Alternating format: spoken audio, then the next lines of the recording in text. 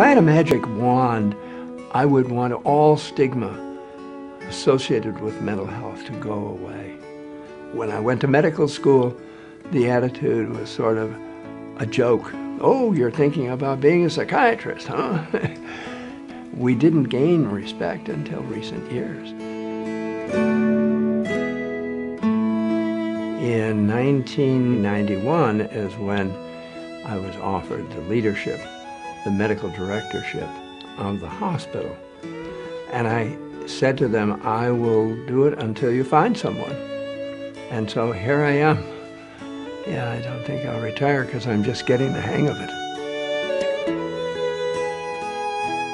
I'm passionate about what I've decided to do for my lifetime because it gives me a chance to give to other people. In psychiatry, you just don't leave it at the office. You dream about it, you think about it, they're always on your mind.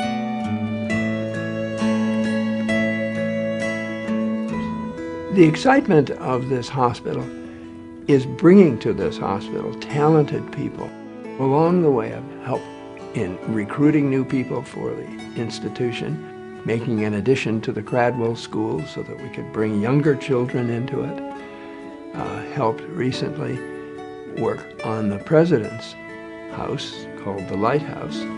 And since we completed that building, the number of people coming in to use it have almost doubled.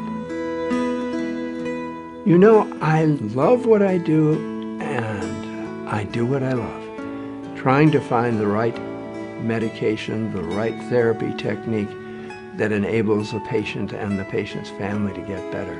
That's exciting stuff.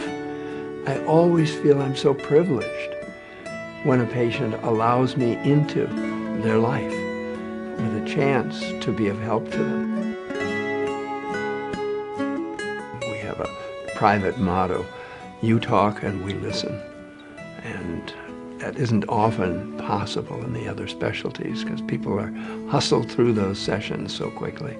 The lifetime achievement is exceedingly important. I have accepted that for all of the staff.